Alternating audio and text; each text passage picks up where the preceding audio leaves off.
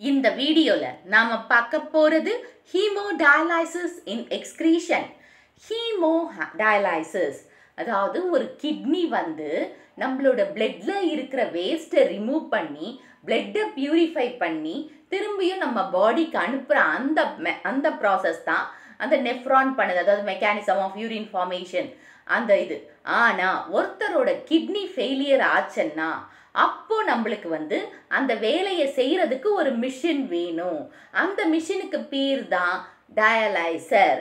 So இந்த ஹீமோடயாலிசிஸ்னா பிளட்ல இருக்கிற waste மெட்டீரியலை பிரித்து அதாவது ரிமூவ் பண்ணி அது திரும்பியும் பாடிக்கு அனுப்புகிற அந்த ஃபங்க்ஷனை தான் நம்ம என்னன்னு சொல்கிறோம், ஹீமோடயாலிசிஸ். இப்போ ஃபர்ஸ்ட் என்ன பாருங்க, இங்கே arterial blood from the patient enter the dialyzer. இப்போ இங்கே இருக்கிற இந்த ஆர்ட்ரியில் இருக்கிற பிளட்டு வந்து இந்த டயாலைசர் மிஷினுக்கு எடுத்துட்டு போகிறாங்க. இப்போ எடுத்துட்டு போன பிறகு என்ன நடக்குது, அதாவது இந்த பிளட் எடுக்கிறாங்க, இந்த பிளட் அதாவது பேஷண்ட்டோட பிளட் எடுத்து அந்த பம்பிங் மூலமாக இந்த டயாலைசர் மிஷினுக்குள்ளே நம்ம அனுப்புகிறோம். அனுப்பின உடனே என்ன நெக்ஸ்ட் ஸ்டெப் பார்த்தீங்கன்னா, டயாலைசர் remove the waste products from the blood by filtration. So filtration மூலமாக பிளட்டில் இருக்கிற வேஸ்ட் ப்ராடக்ட்ஸ் டயாலைசர் மிஷின் வந்து ரிமூவ் பண்ணுது ஃபில்ட்ரேஷன் மூலமாக. அப்புறமா தேர்ட் ஸ்டெப் என்னன்னு பார்த்தீங்கன்னா, திரும்பியும் அந்த பியூரிஃபை பண்ண பிளட்டு வந்து திரும்பியும் இந்த வெயின் மூலமாக நம்ம பாடிக்குள்ளே போகுது. அப்புறம் இப்போது இதுதான் வந்து ஹீமோடயாலிசிஸோட ஸ்டெப். இப்போ நம்மளுக்கு வந்து இந்த ஹீமோடயாலிசிஸில் என்னென்ன பார்ட்ஸ் இருக்குன்னு பாருங்கள். The stands of dialyzing tubes, இங்கே பார்த்துருக்கீங்கல்ல, 2 ஸ்டாண்ட் இருக்குது. அந்த டயாலைசிங் டியூபோட ஸ்டாண்டு அண்டு அதாவது மூமெண்ட் ஆஃப் பிளட்டும் இங்கே இருக்குது. இங்கே மூமெண்ட் அதாவது பிளட்டு வந்து பியூரிஃபை ஆன பிறகு வெயினுக்கு திரும்பி அனுப்புறதுக்கான அந்த டியூப் இது பிளட் மூமெண்ட் இருக்குது. இந்த பக்கம் பார்த்தீங்கன்னா நம்மளுக்கு இங்கே மேலே பாருங்கள், டயாலைசிங் fluid containing filtrate of plasma. இந்த டயாலைசிங் ஃப்ளூயிட் இருக்கு இல்லையா, அந்த ஃபில்ட்ரேட் ஆஃப் பிளாஸ்மா இருக்குது. ப்ளஸ் எக்ஸஸ் ஆஃப் டயாலைசிங் ஃப்ளூயிட் வந்து ட்ரெயின் ஆகிடணும், வெளியில் போயிடணும், வெளியில் வந்துடணும். இந்த டயாலைசிங் ஃப்ளூயிட் இந்த ப்ளூ கலர் ஆரோ மார்க் வந்து இண்டிகேட்ஸ் வந்து டயாலைசர் ஃப்ளூயிட். அதோட மூவ்மெண்ட் வந்து அப்வர்டாக இருக்குது. பிளட்டோட மூவ்மெண்ட் வந்து டவுன்வர்ட் டைரக்ஷனில் போட்டிருக்காங்க, red arrow and blue arrow. So இப்போ இந்த டயாலைசர் ஃப்ளூயிட் இன்புட் உள்ளே அனுப்புகிறோம் ஏன்னா கிளியர் பண்ணுறதுக்கு. அதாவது ஃப்ரெஷ் டயாலைசர் ஃப்ளூயிடை வந்து டயாலைசர் ஃப்ளூயிட் பம்ப் மூலமாக அந்த டயாலைசர் யூனிட்டுக்குள்ளே அனுப்புகிறோம். இப்போ ஃபர்ஸ்ட்லேருந்து அதாவது உங்கள் புக்கோட கண்டென்ட்டில் என்ன இருக்கோ அதை நான் சொல்கிறேன் பாருங்கள். Haemodialysis malfunctioning of kidney can lead to accumulate of urea and other toxic substance leading to the kidney failure. அதாவது நம்மளோட கிட்னி வந்து சரியாக வேலை செய்யலைன்னா அதால் வேஸ்ட்டை ரிமூவ் பண்ண முடியாது. ஸோ அந்த சரியாக வேலை செய்யலைன்னா எதனால் ஏதோ ஒரு பிரச்சனை வந்து கிட்னிக்கு ஏற்பட்டிருக்குது, அதை நம்ம கிட்னி ஃபெயிலியர்னு சொல்லலாம். In such patients, the toxic urea can be removed from the blood by the process called hemodialysis. ஒரு பேஷண்ட்டோட கிட்னி வேலை செய்யலைன்னா அப்போ அந்த பேஷண்ட்டோட வேஸ்ட் மெட்டீரியல் பிளட்ல இருந்து எப்படி ரிமூவ் பண்ண முடியும்னா ஹாஸ்பிட்டலில் யூஸ் பண்ணுற அந்த ஹீமோடயாலிசிஸ் டெக்னிக் மூலமாக தான் ரிமூவ் பண்ண முடியும். A dialyzing machine or an artificial kidney is connected to the patient body. A dialyzing machine consists of a long cellulose tube surrounded by a dialyzing fluid in the water bath. So இப்போ இந்த டயாலைசிங் machine என்றது என்னன்னு சொல்கிறோம். இப்போ இது வந்து நம்ம பாடி, இதுதான் வந்து டயாலைசிங் மிஷின். இதை வந்து நம்ம பாடியோட கனெக்ட் பண்ணுறோம். கனெக்ட் பண்ணும்போது இதில் வந்து செல்லுலோஸ் மெம்பரைன் இருக்குது, ப்ளஸ் டயாலைசிங் ஃப்ளூயிடும் இதில் இருக்குது. அண்டு இது வந்து பார்த்திங்கன்னா ஒரு வாட்டர் பாத்துக்குள்ளே தான் இருக்குது. இந்த இது வந்து மிஷின் வந்து அந்த மிஷினுக்குள்ளே ஒரு வாட்டர் பாத்துக்குள்ளே தான் இது இருக்குது. டயாலைசிங் ஃப்ளூயிட் இன் அ வாட்டர் பாத் அதை சுற்றி சரவுண்ட் ஆகிருக்கு. The patient blood is drawn from the convenient artery and pumped into the dialyzing unit after adding an anticoagulant like heparin. இப்போ இந்த பேஷண்ட்டோட பிளட் வந்து இந்த ஆர்ட்ரி மூலமாக நாம் எடுக்கிறோம். எடுத்துட்ட உடனே ஏன்னா நம்மளோட பிளட்டு வெளியில் வந்த உடனே கட்டிடும், கிளாட் ஆகிடும், ரத்தம் கட்டிடும். அது கட்டாமல் இருக்கிறதுக்காக ஹெப்பாரின் மாதிரி ஒரு சப்ஸ்டன்ஸை வந்து இதில் நம்ம ஆட் பண்ணுறோம். ஏன்னா ஹெப்பாரின் வந்து ஆன்டி கொயாகுலன்ட், ரத்தம் கட்டாமல் பார்த்துக்கிறதுக்காக யூஸ் பண்ணுற இந்த இது ஹெப்பாரின் மாதிரி ஒரு சப்ஸ்டன்ஸை அதில் ஆட் பண்ணுறோம்.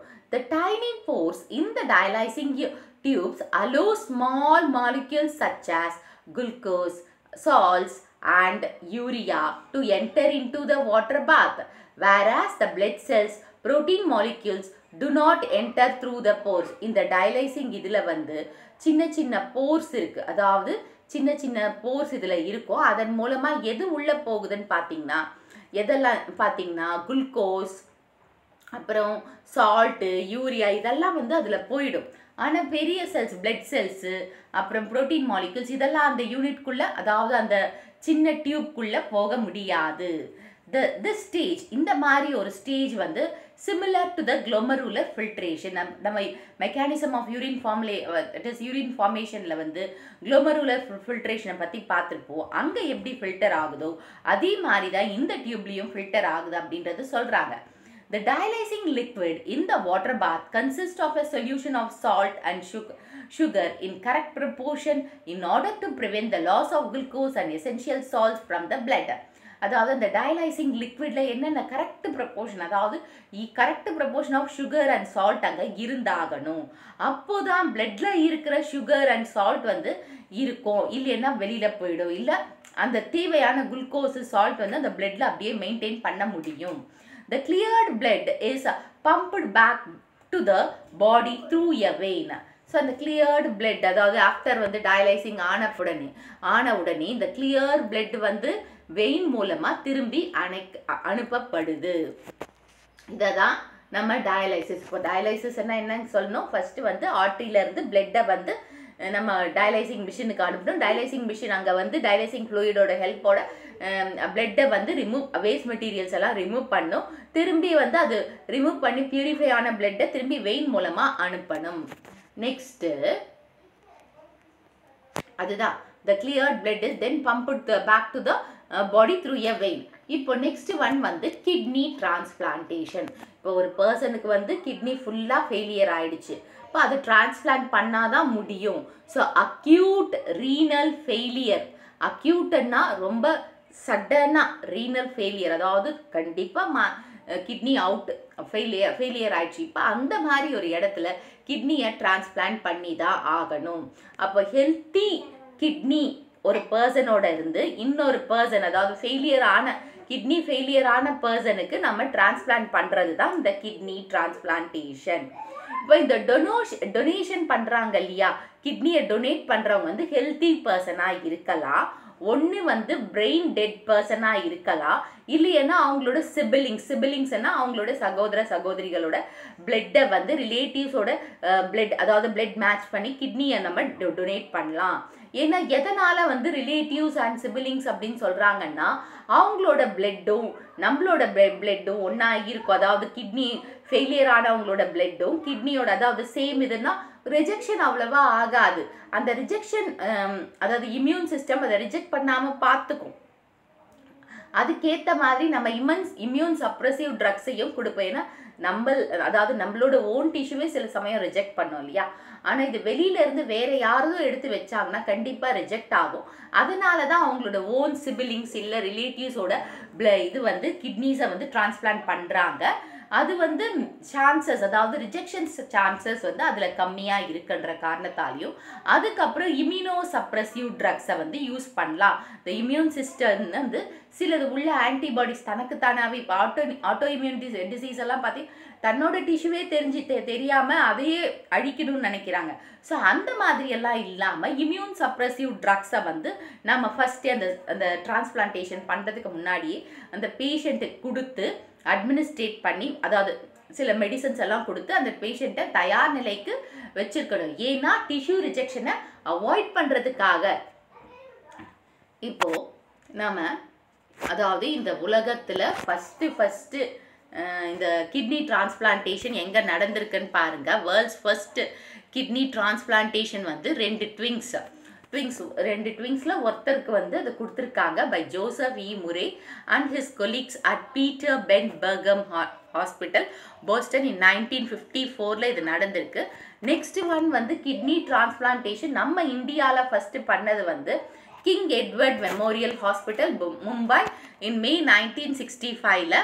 அதாவது கெடாவர்னா இறந்து போனவரோட கிட்னி எந்த ஒரு பிரச்சனையும் இல்லாமல் அவர் இறந்து போனார் இல்லையா, அவரோட கிட்னியை எடுத்து நான் ரீனல் ஃபெயிலியர், அவங்களுக்கு ரீனல் ஃபெயிலியர் எல்லாம் இல்லாமல் இருக்கணும், அதாவது இறந்து போனவரோட கிட்னியை எடுத்து ஹைப்பர் நெஃப்ரோமா, அதாவது கேன்சர், கிட்னி டிபியூல்ஸில் கேன்சர் ஏற்படும், அந்த கேன்சர் ஏற்பட்டது, அதாவது டிபியூல்ஸ் பாடிக்கு வேஸ்ட் மெட்டீரியல் ரிட்டர்ன் ஆகணும் இல்லையா, அந்த ரிட்டர்ன் பண்ண முடியாத ஒரு கண்டிஷன் வந்து இந்த கிட்னி கேன்சரில் இருக்குது. அதாவது ஹைப்பர் நெஃப்ரோமானா கேன்சர் இந்த கிட்னி அந்த டிபியூல்ஸில் நெஃப்ரோ டிபியூல்ஸில் கேன்சர் இருக்கும், கேன்சர் வரும். அப்படி ஒரு பேஷண்ட்டையே நம்ம வந்து ரீனல் டிரான்ஸ்பிளான்டேஷன், கிட்னி டிரான்ஸ்பிளான்டேஷன் மூலமாக பண்ணி சக்ஸஸ்ஃபுல்லாக பண்ணியிருக்காங்க. அந்த டோனர் வந்து ரொம்ப வருஷம் அதாவது ரொம்ப வருஷம் உயிர் வாழ்ந்திருக்காங்க. அண்ட் இப்போ சக்ஸஸ்ஃபுல்லாக நெக்ஸ்ட் நம்ம தமிழ்நாட்டில் பார்த்தீங்கன்னா Christian medical college hospital Vellur CMC, அந்த ஹாஸ்பிட்டலில் January 1971 by doctor Johnny and doctor மோகன் ராவும் கிட்னி டிரான்ஸ்பிளான்டேஷன் பண்ணி சக்ஸஸ் ஆகிருக்கு. இந்த வீடியோ உங்களுக்கு பிடிச்சிருக்கும் புரியும் நினைக்கிறேன். இந்த வீடியோ உங்களுக்கு பிடிச்சிருந்தா ஒரு like, share, subscribe to science easy tech channel. என்னோட பழைய வீடியோ லிங்க் டிஸ்கிரிப்ஷன் பாக்ஸில் கொடுத்துருக்கேன், நீங்கள் என்ன போய் பாருங்கள். ஏதாச்சும் டவுட்ஸ் இருந்தால் கமெண்ட் பாக்ஸில் போடுங்க.